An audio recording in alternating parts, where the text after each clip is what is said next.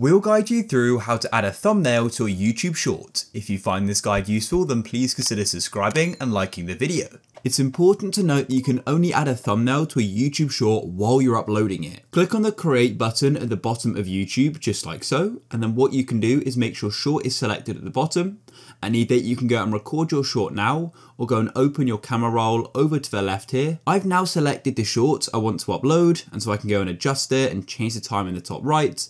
I'm happy with it, so I'll go and click on done like this. You then have the option to record more. I'm happy with it, so I'll press on the tick in the bottom right. Then you're on the edit screen, so make any edits you want. I'll just go and click on next in the top right. On the add details page, this is where you can change your thumbnail. So go to the top left where you can go and see sort of the preview and click on that pen or pencil icon.